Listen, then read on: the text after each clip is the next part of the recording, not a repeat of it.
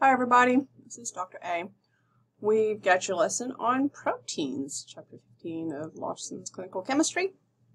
Okay, so let's first start with the physical and chemical composition of proteins. This is just a review from biology or anatomy.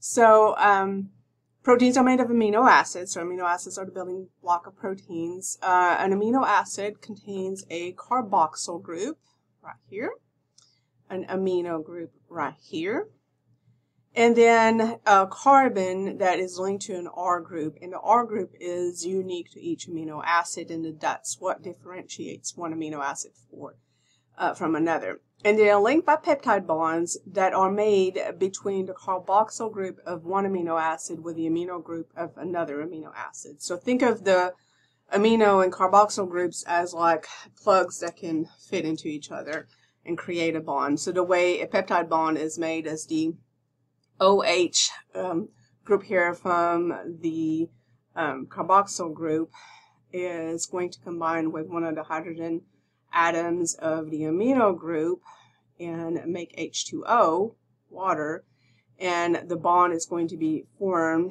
here between the nitrogen and the carbon, so the nitrogen of the amino group and the carbon of the carboxyl group, and then you have a dipeptide bond, meaning you have two peptides in this bond.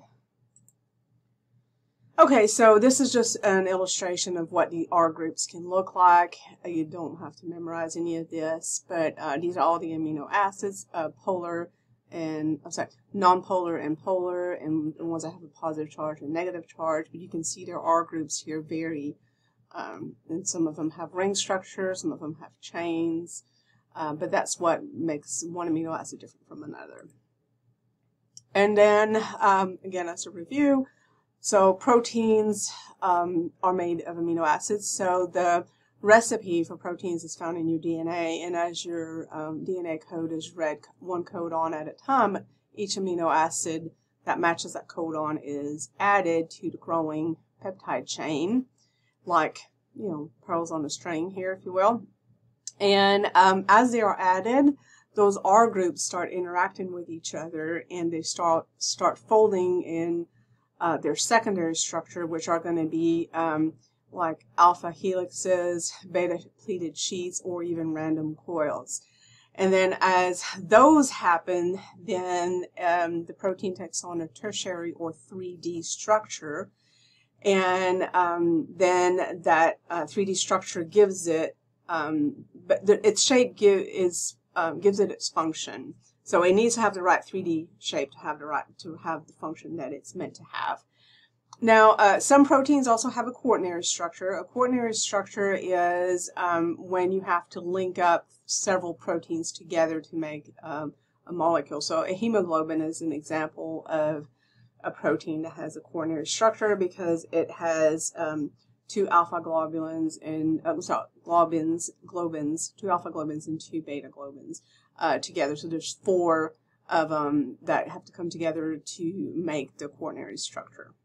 Not all proteins have a quaternary structure, but they all have a primary, secondary, tertiary structure. So simple proteins are made of amino acids only. The examples are your fibrous proteins, which look like fibers, right? Collagen, elastin, and keratin. And some of them are globular, so they'll be more round, such as albumin, globulin, and histones.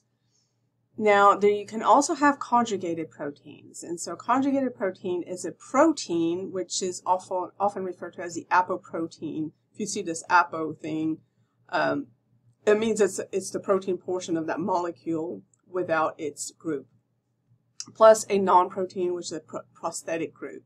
The prosthetic group can be things like a metal ion, a carbohydrate, a lipid, something. So the protein, the apoprotein, plus its prosthetic groups, for example, you have your nucleoproteins, mucoproteins, glycoproteins, lipoproteins, metalloprotein, and phosphoproteins. Most plasma proteins are negatively charged at normal blood pH due to the fact that blood pH is greater than the net charge of the protein, so it's greater than its isoelectric point. So just always think of proteins in our body, proteins in our blood having a negative charge. So proteins can be differentiated based on their properties. So if you differentiate them based on size, smaller and larger molecules and smaller molecules, you can use, for example, dialysis and ultrafiltration. Those are two methods that can enable proteins to be separated from smaller molecules based on their size. Proteins are generally larger molecules. Solubility. The solubility of a protein can be changed by changing the pH, ionic strength, or temperature of the solution that it's in to make it more soluble or less soluble in the medium. And electrical charge. So electrical charges can alter the speed at which a protein migrates through a medium. That's, for example, for electrophoresis, but it's also used in ion exchange chromatography. So dealing with the fact of positive or negative charge, or how positive or negatively charged that protein is. Usually, again, somewhere in the realm of negative charge. What do proteins do in the body? So there are transporters, so they move stuff around in the blood. So albumin moves all kinds of stuff, drugs, but also other molecules. Lipoproteins transport our lipids. Transcordin will transport cortisol. Thyroid binding globulin, also known as TBG, can carry thyroxine, etc. There are way more than that. So some of them, their job is just to ferry stuff from point A to point B. Some of them function as receptors. So they are found on the surface of cells, and they transmit hormonal signals into the cells. So glycoproteins are such proteins. Your ABO proteins, for example, are glycoproteins on your red cells. Some of them function as enzymes. So we've already done a chapter on enzymes. They're especially your globulins and your metalloproteins. So they facilitate chemical reactions within the cells. And some of them are structural. Structural body tissue. So collagen and keratin. Collagen making your skin strong, but also with elastin making it elastic. Keratin making your hair strong, nails strong. So they're structural.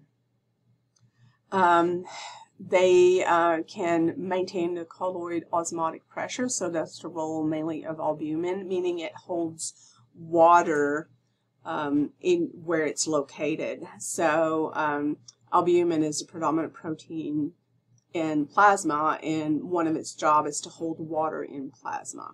We're going to go over that when we go over albumin specifically. Some of them are antibodies, like your globulins, and some of them are the proteins to coagulation factors, and they can do coagulation. So we have antibodies and coagulation. We have structural proteins. We have that it maintains colloid osmotic pressure. There are enzymes, there are receptors, meaning they catch hormonal signals, and they are transporters. Okay, so let's start with plasma proteins. So total protein is more than half albumin, and the rest are globulins. So globulins are round proteins.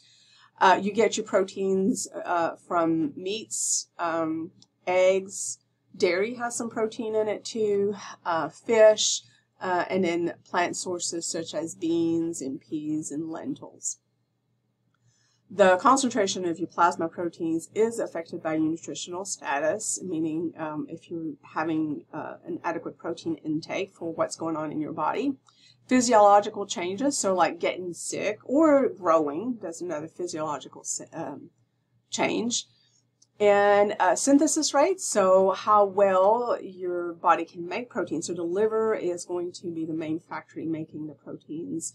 But it also, it makes albumin and the coagulation factors and a bunch of the other proteins. Clearance rates, so how they are turned over, but also if they are lost in urine. That's only evident usually in disease states with renal impairment, renal damage. So albumin and pre-albumin are used to assess nutritional status, and we're going to go over that because your total protein levels do tend to remain fairly constant. Inflammation will decrease some acute phase proteins, such as like CRP, but it'll decrease others, such as albumin. And the ones that it increases, we always call those acute phase proteins.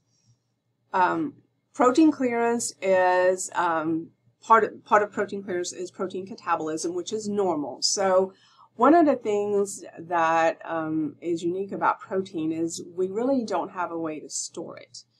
We can store glucose as glycogen, and then if we have excess, if we have enough glycogen stores, we can store, we can convert glucose to triglycerides and store it as lipids, triglycerides and fat. So we can store fat, we can store glucose, but we cannot store protein. And so you need an intake of protein because your body's constantly turning it over and doing maintenance on your body. And so yeah, there is a certain amount of protein catabolism that goes on daily. The half-life varies by protein, and the protease enzymes break them down into reusable amino acids and the non-protein nitrogenous compounds, which are waste.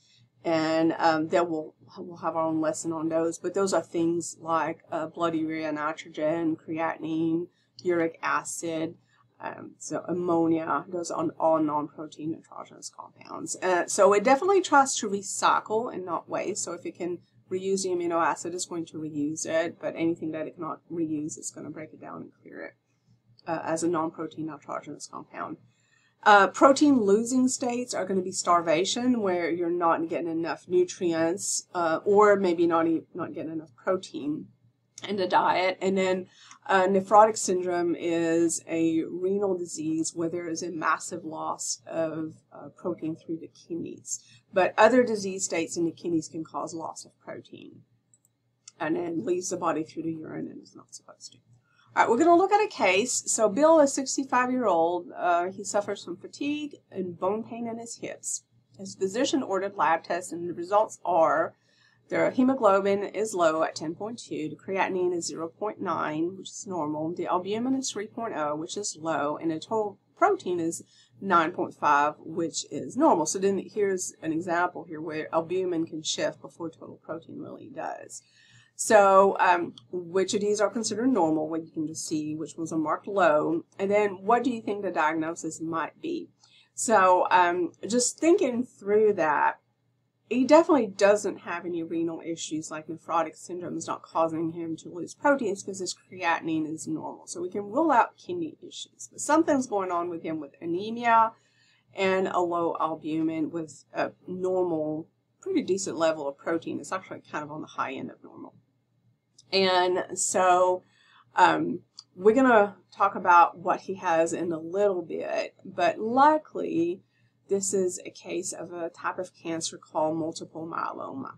So that is this probable diagnosis. And so if you're on my Nearpod, those are the two questions that follow. What lab results are abnormal, and what do you think is wrong with them? Okay, so our first specific protein is pre-albumin. It is also known as transferrin, or abbreviated as TTR. So this is the same protein, it just has two names. And depending on which lab you're in, they'll call it one or the other. It is a transporter protein. It's found in serum and spinal fluid, and it carries the thyroid hormone thyroxine, and it carries retinol binding protein bound to retinol. Retinol is vitamin A, and so it's in the name. It transports thyroxine and retinol. So transferrin, that's where you got the name from. It is synthesized in the liver and in the choroid plexus, which is what makes spinal fluid. It is present in spinal fluid. And why we measure this is pre-albumin is more sensitive to changes in protein energy status than albumin. So it's the best marker we have to check for starvation or simply just not eating enough. Its concentration closely reflects recent dietary intake. It is a negative acute phase reaction, meaning it goes down when you have inflammation and infections, and it is also decreased in liver disease because the capacity to produce those proteins during liver disease is going to be decreased. It is measured using usually immunoturbidimetric assays or nephelometry. Okay, so a question to think about, I just want you to think about, so why would we test this? Who is at risk for protein energy malnutrition? And so this is going to depend on the area that you live in, but there are areas in the United States where even children aren't getting enough to eat because they're not well cared for. The only time they get food is at school, so that's one way to check to see if they're getting enough protein and energy, good nutrition. And then the other big population at risk for protein, energy, malnutrition is going to be your elderly, and mostly because they, kind of lose interest in eating, or they're not cooking for themselves, or they only eat one meal a day, or they're just not eating enough protein. Our next, and this is the most abundant protein, is albumin. So albumin makes up the largest percentage of protein. More than half of the protein in your blood is albumin. You can find it in serum, spinal fluid, interstitial fluid, which is the fluid between your cells, urine to a certain degree. You don't have a lot of albumin in your urine, and amniotic fluid. So it is responsible for most of the colloid osmotic pressure of intravascular fluid, and this maintains the appropriate fluid balance in tissue. So the idea is the albumin, what it does is when water is pushed out into the capillary bed from the pressure of the heart beating and pushing the blood through the capillary beds that's coming from the arterial end with high pressure, that water moves out of the capillary beds into the tissue, and that causes the protein concentration to become more elevated than on the venous end of your capillary, and then it pulls, because of that, it uses osmotic pressure to pull water back into itself, and whatever doesn't return to it will go into the lymphatic system.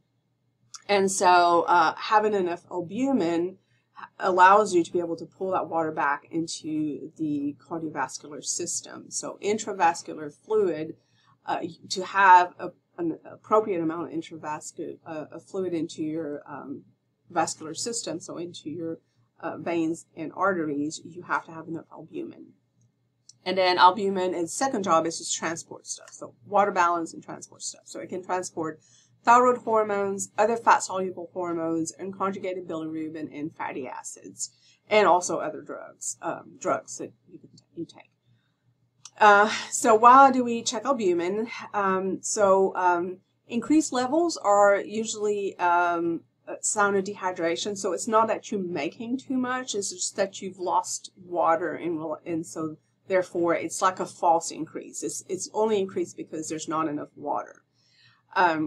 And decreased levels are more significant. So this is what we're looking for in albumin is there a decreased production by the liver, or are you losing it in the kidneys?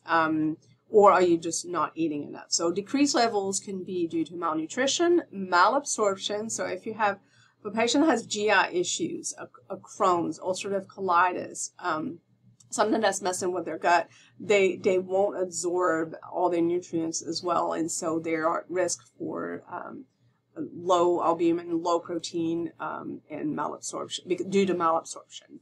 Liver disease, because the liver is what makes albumin, so if it is diseased, they'll have a harder time producing it. Renal loss, so we're not usually losing albumin through the kidneys, but that can happen.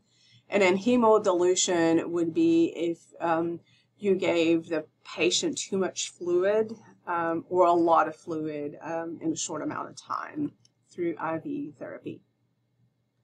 The lab procedures, it's usually a color reaction that uses either Brahms-Cressel green or Brahms-Cressel purple, and it's read with a spectrophotometer on most of your large analyzers.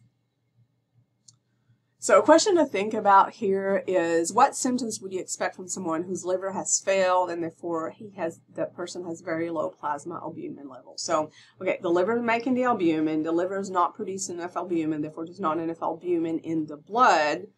If there's not enough albumin in your blood, it won't be able to hold the water into the blood and in the plasma. And so the water will leave and will go into the tissues and it will stay there. So the two consequences of that are going to be that that patient will have a low blood pressure because it's not holding the water in the veins and arteries. And they're going to have swelling, a typical swelling of liver failure called ascites, where that fluid that's supposed to be in the cardiovascular system is going to be around in the abdominal area, in the tissues, and they're going to be retaining fluid but have really low blood pressure. Next protein is alpha fetoprotein. So we're into the alpha globulins here. So we went, these proteins, we're going into, over them in order of their pattern on a serum protein electrophoresis. So it's pre-albumin because it's peaks before albumin, then albumin, and then we're going to do the alpha globulins, and then the beta globulins, and then the gamma globulins. So alpha fetoprotein is alpha globulin. It is predominantly found in a developing embryo in the fetus, and it has a job there to do. And then it can also be found in the parenchymal cells of the liver in adults. It is used as a tumor marker in primary hepatoma, ovarian cancer, and testicular embryonal carcinoma, because increased levels could correlate with those. It is used also in the assessment of neural tube defects in pregnant women. So this is one of the blood tests that they do early in the second trimester, where a high alpha fetoprotein then indicates that there are some possible neural tube defects such as spinal bifida, and that we need to do more testing or more imaging to see what's going on with the baby. And also in pregnant women, so when they draw it, if the levels are low, then the baby may be suspected of having Down syndrome, and then further testing would be need to be done to confirm that. So the lab methods for this is going to be a chemiluminescence immunoassay. It is the most common screening test today is the quad screen. This is a screening test for pregnant women, where they test alpha fetoprotein, HCG, estriol, and inhibin A as a panel to help see what's going on. Are there possible neural tube defects? Does the baby have Down syndrome? So this is a prenatal screening test, and it's a tumor marker. Okay, alpha-2 microglobulin, another alpha globulin. It is a large tetramer that's synthesized by the liver. Its job is to transport hormones and enzymes. It has both effector and inhibitor functions in the development of the lymphatic system, meaning effector as in it facilitates the development, and inhibitor as in it stops or stops certain processes. It can inhibit components of the complement system and hemostatic system. So complement system is activated when you're fighting off infections, and hemostatic is coagulation. The clinical correlation, why would we want to check alpha-2 microglobulin? So increased levels are found in nephrotic syndrome. And why would that be? Because we just said earlier, nephrotic syndrome is a renal disease where you're losing a lot of protein. And the thing is, this guy is so big that even with the damaged kidney, it can't cross over from the blood into the urine. So the other lower molecular weight proteins are lost, but this one stays behind, and therefore it'll be it's more like a relative increase. Patients that have acute pancreatitis will exhibit low serum concentration of alpha-2 microglobulin, and that can correlate with the severity of this disease. So if a physician needs to assess prognosis, or whether the patient needs intensive care or something, they could do an alpha-2 microglobulin. So it is usually estimated using serum protein electrophoresis. If you need definitive quantitation, you would have to do an ELISA. So that's the type of immunoassay. The next one is ceruloplasmin. It's still another alpha globulin. So it's a copper-containing alpha-2 glycoprotein enzyme that is synthesized in the liver. Made in the liver. You'll see most of these proteins are made in the liver. And incorporation of the copper into that structure happens during the synthesis of ceruloplasmin in the hepatocytes. And obviously its job is to transport copper. And the peroxidase enzyme aids in the conversion of ferrous to ferric ions, which then enables iron to be transported from the liver. And it needs this enzyme. This enzyme needs ceruloplasmin to do that. All right, so it is an acute phase reactant, meaning it goes up during inflammation. And so you'll see elevated levels in inflammation, severe infections, and tissue damage. And decreased levels can be genetic in Wilson's disease with a low serum levels of ceruloplasmin, and in Menkes disease. Or they can be acquired because of malnutrition or malabsorption. It is assessed in the lab using immunoassays or nephelometry. Haptoglobin is another alpha-2 glycoprotein made in the liver by hepatocytes. And its target is hemoglobin. So it's an immunoglobulin-like plasma protein. It's not an immunoglobulin. It just kind of resembles it a little bit. And it picks up hemoglobin. It doesn't pick up bacteria. It picks up hemoglobin. So hemoglobin that's been freed by a red cell that's been lysed or destroyed. And so it's basically a hemoglobin scavenger. If the hemoglobin binding capacity of haptoglobin is exceeded, then hemoglobin will pass through the renal glomeruli and you'll get hemoglobinuria, or you'll be able to detect hemoglobin in the urine, which could be a sign of then massive intravascular hemolysis going on. So we see elevated levels in many inflammatory diseases and burns, so because it is an acute phase protein, meaning it goes up when you have inflammation, but decreased levels is what you would really be concerned with, because that would be an indication of an hemolytic anemia or possible, a transfusion reaction. So because the cells are being lysed and therefore all the hemoglobin is being freed and the haptoglobin is being bound up by the hemoglobin trying to scavenge it. We tested by turbidimetric and nephelometric immunoassays. So then a little question here, if your patient had a hemolytic transfusion reaction, what would you expect his haptoglobin to be? Would it be high or low? And so since we said it would be bound up in by hemoglobin, then those levels will be low. Next one is transferrin. It's another glycoprotein synthesized by the liver. It is a negative acute phase protein, meaning it goes down when inflammation is happening. It's an iron transporter, and its job is to prevent the loss of iron through the kidneys. So it picks up any kind of iron that it finds, and it transports it back and forth to storage if we're using the bone marrow. And if it's transporting iron to be stored, iron will be stored as ferritin. Transferrin can also carry iron to the cells that synthesize hemoglobin and other iron-containing compounds. Remember, iron is used also in the mitochondria, so a lot of the cells may need iron. So iron deficiency anemia would lead to high transferrin levels, because that transferrin is going to be going around looking for some iron to scavenge and to bring it in. Because we need it. Decreased production of transferrin is going to be seen in liver disease, obviously, malnutrition, because you're not getting enough protein, and excessive loss via the kidneys and your protein losing disorders, just as your nephrotic syndromes. Low transferrin levels can lead to decreased hemoglobin production and thus anemia, because it's not able to, the iron can't be delivered. So if you don't have enough transferrin, so you could basically, what it's saying is you could have a liver disease or a kidney disease, and because of that, you don't have enough transferrin to ferry the iron around, and so you're not producing enough hemoglobin, therefore enough red cells, so that's one of the ways you get anemia of chronic disease.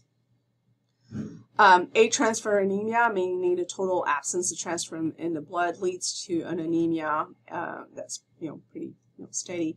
And also hemosiderosis of the heart and liver, because the iron that is absorbed, or it's stuck there, and so that's not good, because that can cause damage to the heart and the liver. And it's assayed in the lab using turbidimetric and nephelometric immunoassay methods. So this is a little memory check. Do you remember if your patient has iron deficiency anemia with a low ferritin, what would its transferrin be? And so the answer was there earlier. It would be that you would expect it to be high. Your immunoglobulins, so we've moved into the gamma globulins, and those immunoglobulins are gamma globulins, and they're also known as antibodies. So gamma globulins, immunoglobulins, antibody, 3 different words for the same thing. They are produced by B lymphocytes, and they are made of heavy chains and light chains. So there's 2 heavy chains and 2 light chains, and they're differentiated based on their heavy chains, which the heavy chains are gamma, mu, alpha, delta, or epsilon, meaning IgG, IgM, IgA, IgD, and IgE. And then the light chains are kappa and lambda chains. So IgG is a monomer, meaning single Y, with your 2 heavy chains and 2 light chains. It's a secondary immune system response, and it's used in the defense against infection, especially bacterial infection, and it's also the antibody that's produced as a result of vaccination. IgM is a pentamer, so it's 5 of these Y's put together tail end, and it's the primary immune system response. So it's also part of your innate immune response. It is a complement activator. IgMs are also your ABO antibodies. IgA is a dimer, so it's 2 of these tail to tail, and is found in secretions such as anywhere there's mucus, so GI secretions, respiratory secretions, and they're protective. They're part of your immune system's protection against infections. IgE is a monomer, so again a single Y, and it's involved in allergic reaction. Its tail here is a little bit longer than that of IgG, and IgD is a monomer also, but its tail end is buried into the membrane of a lymphocyte, and it acts as a receptor on lymphocytes. So let's talk about immunoglobulin deficiency. So signs and symptoms of an immunoglobulin deficiency are going to be recurrent bacterial infections that begin at an early age. This can be treated with injections of immunoglobulin along with antibiotics to treat the infection on a regular basis. Selective deficiency, so you could be missing a lot of them or just one class. So for example, selective IgA deficiency, you will see recurrent infections in the ears, sinuses, bronchitis, and GI tract infections. Everywhere there's mucus, and everywhere you would have IgA. Gamma globulinemia means you are not producing antibodies at all, none of them, no gamma globulins. So you have no functional humoral immunity, and the patient will have upper and lower respiratory tract infections and chronic diarrhea. And acquired deficiencies can be the result of treatment with immunosuppressive drugs, such as seen in transplant patients. So if you have increased levels of immunoglobulins in the blood, it would be called immunoglobulinemia, and it can be polyclonal or monoclonal. When the immunoglobulin levels rise together, so all of them, so IgG, IgM, like they all go up, right? It's a signal that the body is usually responding to an infection. And the levels may rise relative to each other. So, for example, IgG may rise proportionally more than the others, but this is a normal response. So on a serum protein electrophoresis plate, there's usually a diffuse band in the gamma region. So here's a protein electrophoresis pattern where you have your albumin, your alpha 1, alpha 2, beta 1, beta 2, and then gamma. This is normal. With a polyclonal gammopathy here, you have your pattern here with albumin, alpha 1, alpha 2, beta 1, beta 2, and then you have this big bump, kind of looks like a heel here in your gamma region. If it's a monoclonal immunoglobulinemia, then it's usually a sign of disease. So on a serum electrophoresis plate, there will be a sharp, distinct peak. So you can see here one, you have less albumin, and you have alpha 1, alpha 2 that are kind of decreased, and beta 1, beta 2 are decreased. And then the other gammas are kind of decreased, but then you have this one sharp peak here of the one category of immunoglobulins that's increased. And so an immunoelectrophoresis tests what can help differentiate what is going on here with these peaks in these gamma globulins. And multiple myeloma is such a disease where you would have this monoclonal gammopathy. It is a plasma cell cancer.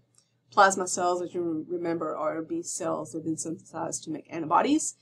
So it's a single clone of cells that produces increased amount of immunoglobulins, most likely it's going to be IgG, and as these cells clone and proliferate, your normal plasma cells are then unable to form. So these immunoglobulins are seen on a serum electrophoresis plate, and they're called M proteins. So again, normal patterns in blue, multiple myeloma 1, you can see that peak here in green.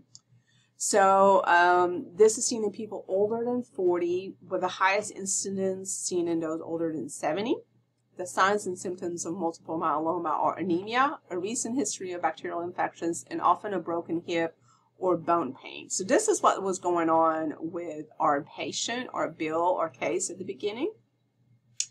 And in your lab results, you will see high levels of calcium and high levels of total protein. So his total protein, even though it was still normal, it was actually really on the high end of normal. And an elevated serum viscosity. So you'll see rouleau, which is when the red cells look like they were stacked like coins and knocked over. And this is because they're sticking together because of that high serum viscosity, because of the high levels of protein, total protein. And so IgG is the most common heavy chain associated with multiple myeloma, representing this peak right here. Next, you've got Waldenstrom macroglobulinemia. It's a lymphoproliferative disease where you see high levels of IgM is produced. The signs and symptoms are also hyperviscosity of the blood, which causes complications such as weakness, peripheral neuropathy, and Raynaud's phenomenon. This is Raynaud's phenomenon. So like the circulation in their tips, fingertips here is completely blocked. There's no blood here being able to access the fingers.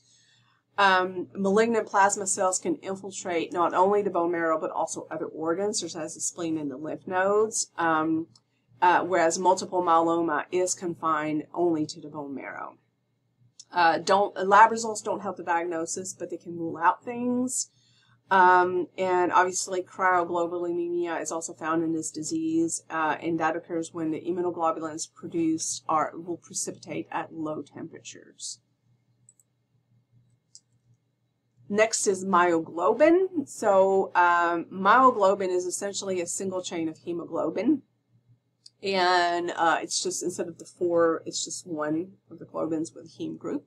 It is similar to hemoglobin. It has a heme group and it can bind oxygen, and it is located in your muscles. This is why it's called myoglobin. It is in your muscles. Myoglobin is found in muscles. It's released in the blood after muscle tissue is damaged, so it's a sign of muscle injury. And large amounts are released after crushing injuries, so trauma, falling, having something fall on you, four-wheeler wreck, car wreck. And also in a skeletal muscle disease, it's called rhabdomyolysis, where there is a lysing or a splitting up, breaking down of the muscles, and all the muscle components are released in the blood. Unfortunately, myoglobin is really toxic to the kidneys, and it can lead to acute renal failure. So this is something that you really don't want to see high levels of in the blood. It is non-specific to, and it won't tell you what muscle. It can be elevated in a heart attack because the heart is a muscle, but anything that would damage muscle will elevate myoglobin. Classic lab methods are going to be nephelometry, turbidimetry, and immunofluorescence. So a little bit on urine protein. So the Tam horseful protein is a protein that makes up the Cas matrix that can be seen. Cas can be seen in urine. a little bit on diabetes and albumin. So one of the many consequences of diabetes is going to be kidney disease. So the high glucose insulin mix definitely affects the kidneys and starts causing slow destruction of the glomeruli. And the basement membrane in the glomeruli is basically what's being damaged by the high levels of glucose. And what happens is that is being damaged, then albumin, which is normally repelled by the basement membrane and not allowed to enter into the urine, now can start seeping into the urine a little at a time. And so a lot of times, that screening for albumin in the urine is a must for diabetic patients, and they even have a test called microalbumin that looks for trace amounts of albumin in the urine of diabetic patients. And this is so that if you start seeing that, you can get on them and catch them before the kidney damage is extensive. Qualitative assays to assay urine protein are just your urine dipsticks, part of your urinalysis, and your quantitative assays are going to be your microalbumin and your colorimetric methods that can be done on the big analyzers, same way as albumin and total protein can be done. The limitation is urine protein assays can be affected by abnormally colored urines and drugs. And a highly alkalinized urine can also lead to a false positive result on your urine protein, urine dipstick. Cerebral spinal fluid protein.